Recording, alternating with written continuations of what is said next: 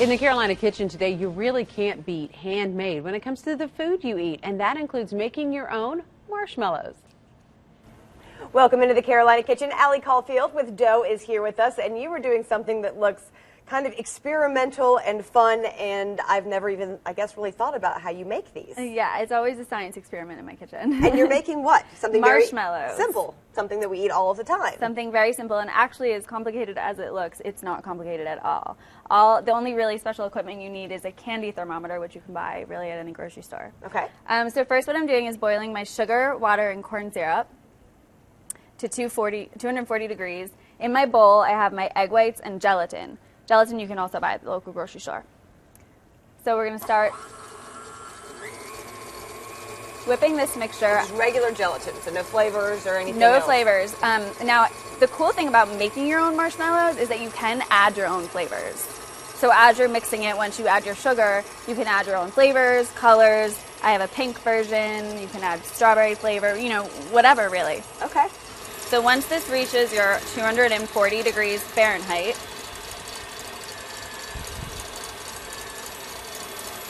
you want to slowly add it to the side of your bowl so that burning hot sugar isn't flying everywhere.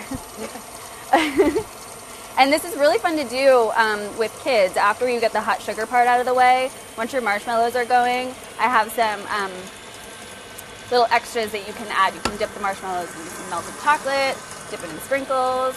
I have some sweetened coconut, dried fruit, anything really. And then, how long do these last? I mean, are these going to last for a while? If you put them in a Ziploc bag, they'll last a couple of weeks.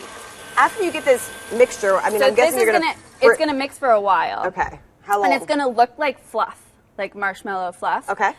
So just when it gets warm and it literally looks like melted marshmallow, and then you pour it right into your prepared pan, which has angel sugar, which I call. It's half powdered sugar, half cornstarch, so nothing sticks because it is really, really sticky, as we know, marshmallows. And you pour it into your prepared pan, let it dry for a few hours. You put it in the fridge, or you just leave it? Nope, just leave it out on the counter, let it dry, and then you plop it out onto your cutting board, and you can cut it with a knife. I also brought little round cookie cutters. You can cut them with little round cookie cutters or whatever fun shapes you might have. That looks fantastic. Let's get you guys the recipe at home. I know you want to make your own marshmallows. Who doesn't, right? Go to our website, WLOS.com. Click on the Carolina Kitchen link. That, of course, is the fastest way. Or you can send a self-addressed stamped envelope to 110 Technology Drive, Asheville, 28803. We are making marshmallows in the Carolina Kitchen. So you just really, really simply, you can dip the whole thing. You can dip half of it just in some melted chocolate.